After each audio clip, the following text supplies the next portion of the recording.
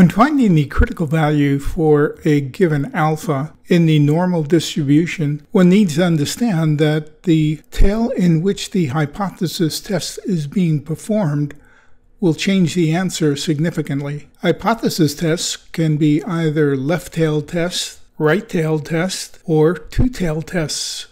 Of course, one needs to know when you are performing a left-tailed test, or a right-tailed test, or a two-tailed test. And the important idea here is that the tail in which the test is being performed is determined by the inequality sign in the alternative hypothesis. If the inequality sign in the alternative hypothesis points to the left, we'll be doing a left-tailed test. So let's start there. For any of these tests, it's important to be able to interpret what we mean by the level of significance, or alpha. And what the level of significance, or alpha, is an area. In this case, the little green area that we see in the left tail of this test is meant to represent alpha, specifically an alpha of 4%. So alpha is an area, and what we are trying to find when we are asked to find the critical value is the z-score on the number line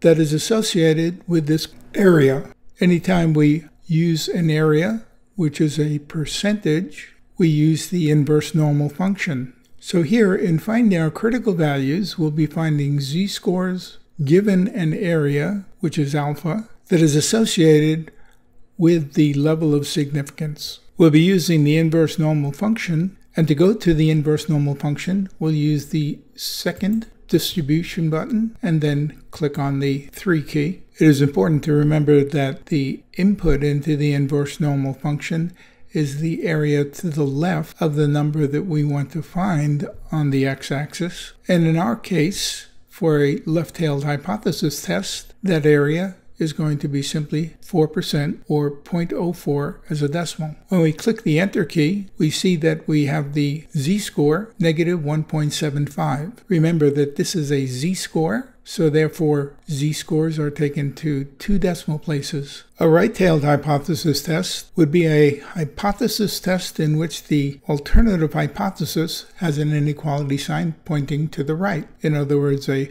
greater than inequality symbol. The level of significance, alpha, is again represented by the little green shaded area. Alpha is a percent. 0.04 is the decimal equivalent of 4%. And much like when we find percentiles, we need the area to the left of the number that we're trying to find on the x-axis. Since the entire area under the curve is 1, or 100%, subtracting 4% from 100% gives us 96%, so that the critical value for an alpha of 4% will be found by using the second distribution 3 inverse normal function, but instead of the input 4%, the input will be 0.96, 96%. And we see that the decimal that we get has the same absolute value as the decimal we had for the left-tail hypothesis test, which makes sense because we know that the normal curve is completely symmetric.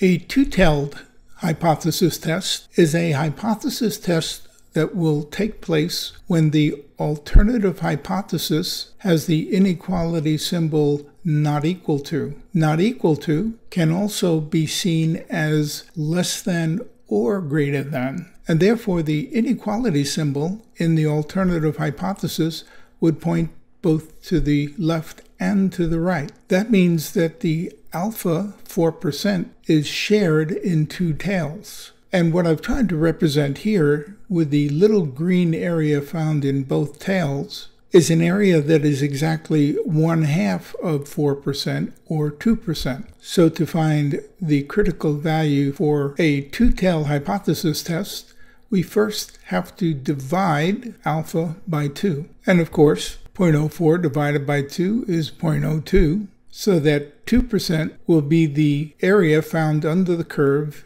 in either tail in a two-tailed test for a level of significance of 4%.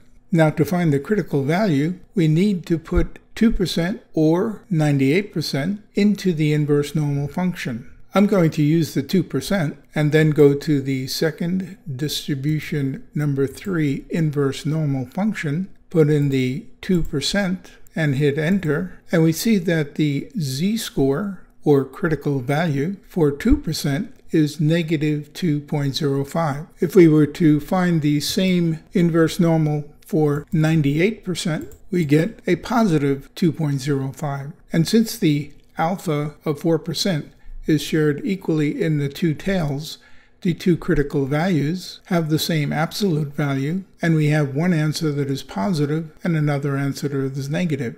On the answer template, the plus or minus symbol can be found if you click the little arrow on the divide symbol and then select plus or minus. You can now type in the rest of the answer and go ahead and check the answer as you would normally. For the right-tailed hypothesis test, the critical value would just be input as a positive number.